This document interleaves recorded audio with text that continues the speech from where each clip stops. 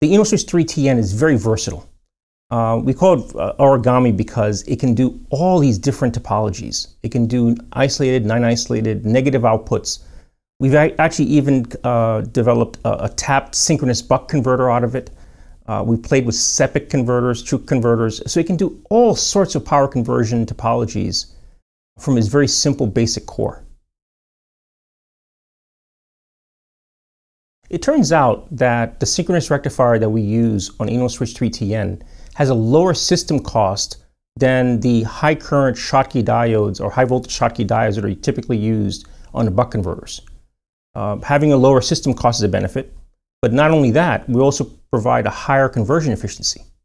The synchronous rectifier also improves the accuracy for multiple outputs, improves the cross regulation because of the lower voltage drop across it compared to a diode. The InnoSwitch3-TN uses the same core architecture as the InnoSwitch3 families. We have a multi-mode engine which slides the peak current and switching frequency as a function of load in order to maximize the conversion efficiency across the entire range. The InnoSwitch3-TN has a range of safety features: output over voltage, output short circuit, over temperature protection for the primary switch.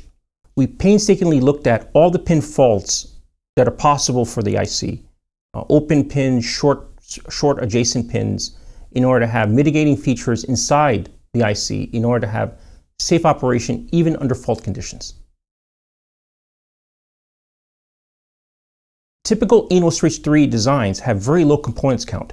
What we've done special in InnoSwitch3-TN is we've incorporated the feedback pin resistors inside the IC as well as the output current sense resistor. So it's extremely low parts count. The InnoSwitch3-TN can achieve zero no load. And what I mean by that is at 230 VAC, with the outputs disconnected, the input power is at 0 milliwatts. We do this without compromise. The output voltage stays at regulation at 5 volts, and we can go from no load to full load in a step and still maintain regulation because of our multi-mode engine. We developed the InnoSwitch3-TN in the MinSop package. This package is actually smaller than the package we featured the InnoSwitch3 in, which is the InSop. Our mission was to develop a package which had a smaller footprint, but still met all the worldwide regulatory requirements for creepage and clearance in a very, very small form factor.